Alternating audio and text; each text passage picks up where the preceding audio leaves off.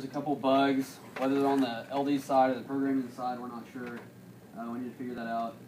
And just some small things.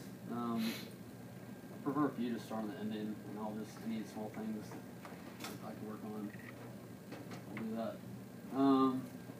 But yeah, so basically right now, we had the rooms, and when we lined them up, we put the kill room in that exact spot where the 3 rooms lined up will end.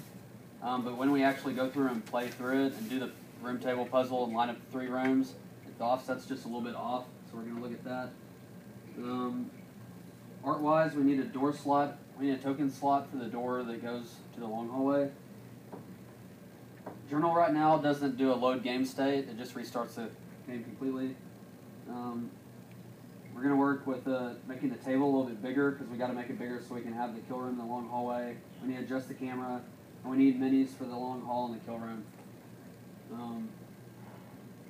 All of these are basically necessary for us to do a playthrough of the game. So that might prioritize what we're doing today. Okay. Want to Scrum? Yep. You couldn't tell? I haven't given you my permission. Director Dustin.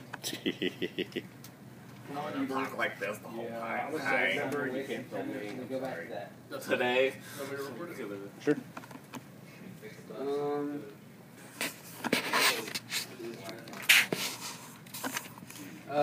Yesterday.